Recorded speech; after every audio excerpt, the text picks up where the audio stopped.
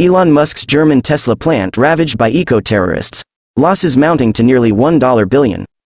In a brazen act of eco-terrorism, a group identifying themselves as the Volcano Group orchestrated a devastating attack on Tesla's German factory in Grünheide. The assailants set ablaze a crucial high-voltage power mast, plunging the facility into darkness and causing widespread chaos. The repercussions of this nefarious act extend beyond Tesla's operations, affecting over 60,000 residents in Brandenburg and parts of Berlin. The economic toll of the attack is staggering, with Tesla estimating losses nearing $1 billion. The plant's senior director, Thierig, lamented the production halt, foreseeing losses in the high hundreds of millions of euros as the facility grapples with the inability to manufacture approximately 1,000 vehicles daily, particularly the Model Y crossover destined for European markets. The disruption caused by the attack reverberates through the region's infrastructure, highlighting vulnerabilities in safeguarding critical assets. With emergency power reliant on the local substation, severed connections between the mast and the substation rendered backup systems useless. The resultant shutdown forced 12,500 employees to be sent home, and repairs could take days to complete, further exacerbating the situation.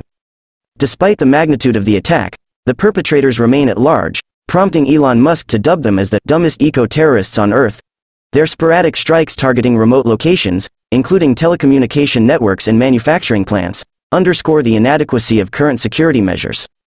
The incident compounds a series of challenges facing Tesla's European endeavors. Recent setbacks, including community opposition to factory expansion and environmental concerns regarding water pollution, have cast a shadow over the company's operations in Grünheide. Moreover, disruptions in the global supply chain, such as the redirection of battery cells away from the Suez Canal due to geopolitical tensions, have added to Tesla's woes. Amidst the turmoil, there may be a glimmer of hope for Tesla. The production halt could alleviate excess inventory in Europe, potentially mitigating the need for further price adjustments.